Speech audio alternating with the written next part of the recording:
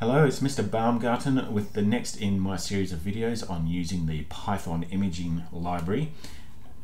So if I just create a new file in my VS Code, and straight away I'm going to go to File, Save As, and just give this a name, demo.py. Make sure it ends with a .py so that code recognizes it as a Python file, which we can tell it has because down the bottom it now says Python 3.8. So where were we at the end of the previous lesson? You had the camera working, hopefully taking your photo. So if I say from pill import image, and then I also import the image tools. Now, just for those who have come across this video from YouTube and haven't watched the previous video, this is the pillow library from Python that we have installed here, and this is the image tools made easy library, which just simplifies the process of using the camera and doing the facial recognition that will come up in a later video.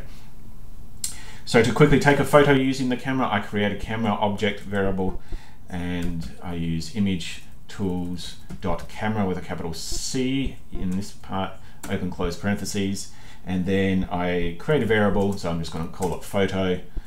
So camera, take a photo, take underscore photo. Oops. And then I can show it. So photo.show. Oh, come on. Sorry. Okay, and so if I run this, save, run Python in terminal and say cheese. Okay, I get lovely cheesy photo. All right, so that works. And I can also do my photo.save and give it a picture.jpg.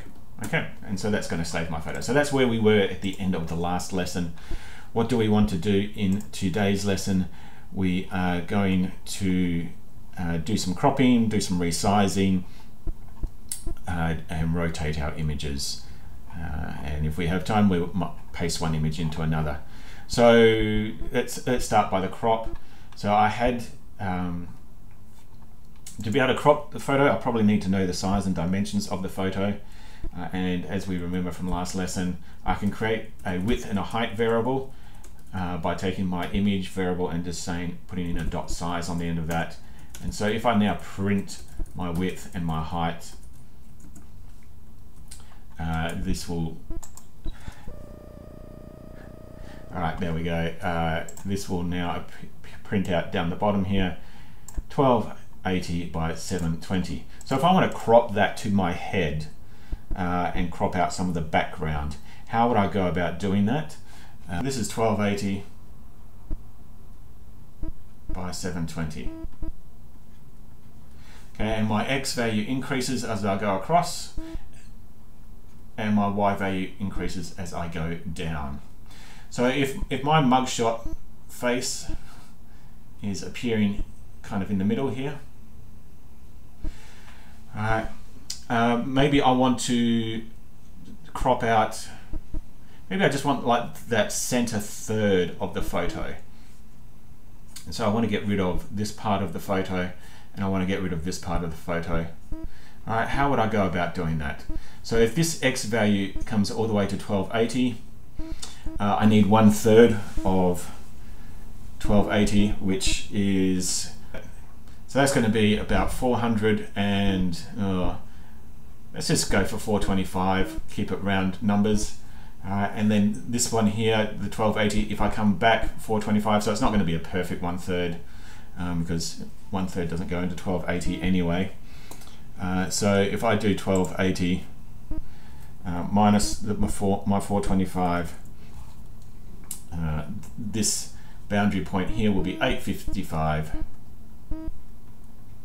And so I'm going to end up with a photo that's going to be 430 wide by 720 high. So let's figure out how to do that. If I come back into my code, all right, so I'm going to create another image variable with my cropping. So I could call this cropped photo. Okay, you can call it whatever you want. It's entirely up to you. But then I'm going to take my photo and I'm going to crop it. And I need to put in here, so double parentheses, and what are the crop boundaries that I want. So the X value, the X and Y value of the top left corner, and then the X and Y value of the bottom right corner. Alright, so that X value to start with is going to be 425, and the Y value is going to be 0, and then the finishing value for the X will be 855, and that Y value will be 720. And so now if I then take my cropped photo and show that on screen, so I can get rid of all this, and maybe I'll also save my cropped photo, cropped.jpg. Let's just make that a lowercase, okay, and run this. There we go, it has taken off those edges. But now I've decided actually that photo is quite large, so let's resize this, let's shrink it down a bit. So resized photo. I can take any photo, so I can take my original one here, or I can take my cropped photo, and I can just resize any of them, so just by using their name. So cropped photo dot resize, and I just give it the new, so again double parentheses, the new dimensions in terms of width and height. So if the original photo was of, well, the cropped photo at the moment, if I print that out, cropped photo dot size, I can actually just go straight to the dot size when I'm printing it, and I'll just comment this out so I can demonstrate the printout of this, but that should be 430 by 720. Okay, yeah, 430 by 720. So say if I want to halve that for my resized photo, so half of 430 is 215, and half of 720 is 360, and then I can just do resized photo dot show, and I'll stop showing the other one instead. And now, okay, there I am, half the size. Alright, so resizing is nice, and cropping is nice and easy, resizing is nice and easy. And then maybe the last thing to quickly show you is a rotation. So rotated photo. Let's take my resized one and rotate that. And you just put in the number of degrees you want to rotate it. So if I rotate that 45 degrees, what is that going to do? So instead of showing the resized one, let's rotate rotated photo dot show. Let's show this one on screen instead. Okay, so you can see it has kept the dimensions of the original the same and rotated and chopped out the sides, or yeah, these corners. So if I want to resize the containing image so that I can still get my full original photo, I can do that by coming up into my rotate command, and I'll just put in here expand equals true, and we'll see that it will enlarge the box to be able to fit the rotation. There we go. So I now have a large black box for the rotation, and I can set this fill color. It doesn't have to be black. I can set fill color to any RGB color code. So if I wanted to make it red,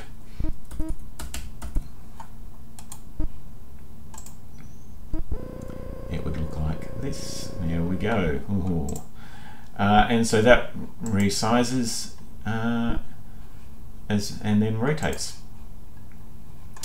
Finally, the last thing is, let's create a blank image and add something to it. So if I a blank photo, this is just an image.new command, and I'm going to say that I want to make it an RGB image. So red, green, blue will be the color scheme. And let's make this, I don't know, 1024 by 768. That's a fairly common ratio. You can make yours whatever sizes you want. In fact, let's just, for the sake of being different, let's just make this 1000 by 1000. Oops. And now I can just do blank.show, and I will get this big empty photo appear after the rotation one.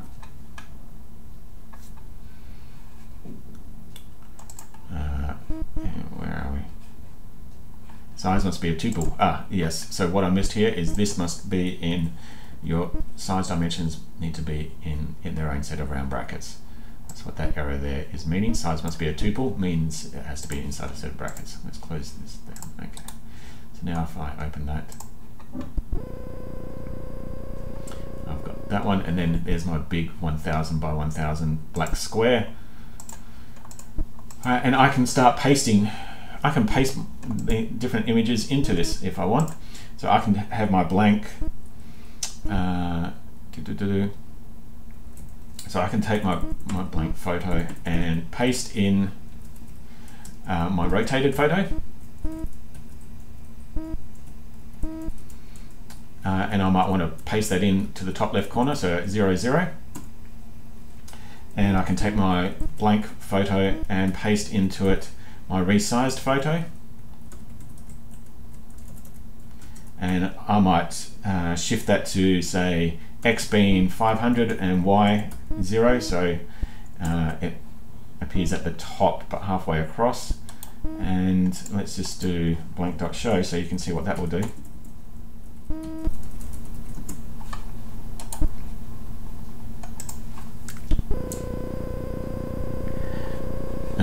Okay, so there we go. I have my blank, so I've got my rotated photo, I've got my resized photo, and so the way that these work is if I'm pasting one photo on top of another, it'll go in order that you run the commands. So for instance, if I was to paste in my original larger photo, which was just called photo, and say if I put that at 0, 0, right, that is going to cover over my rotated and resized image in this.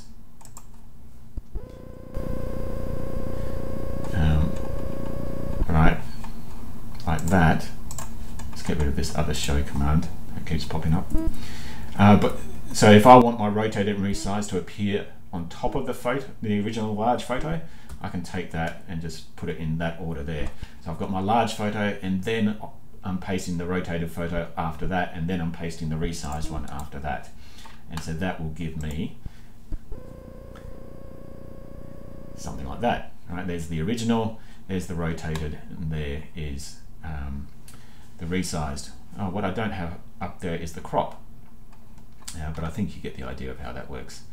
Okay, so we've covered quite a few things fairly quickly in this little video. We have cropping, we have resizing, we have rotating, and we have creating a new image, and we have pasting of images. So have fun experimenting with all of that. I look forward to seeing what creative things you come up with. This is Mr. Baumgarten signing out.